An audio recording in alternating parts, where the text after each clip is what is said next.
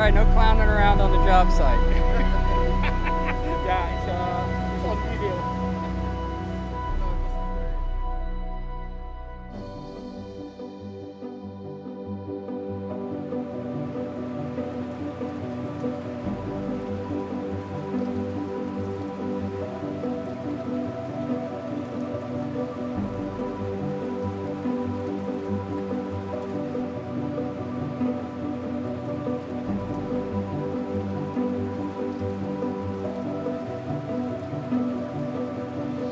The drill goes in at a shallow angle, and once it gets down to the depth that's required, then it levels off.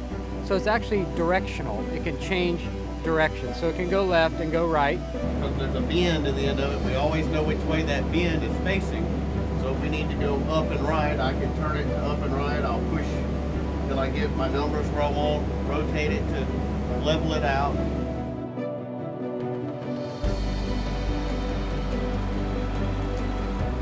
So to dry the drilling process, we use a drilling fluid that's a mixture of 95% water, about 5% bentonite, which is a fine clay material.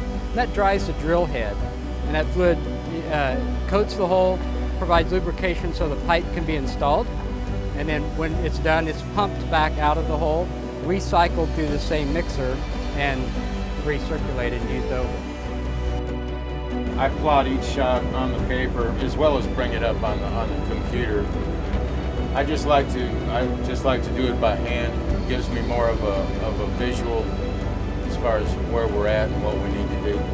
And on this particular bore, we need to go down, level off, but we also need to put a little bit of a bend in it to the left to end up in the right place, about a half mile offshore.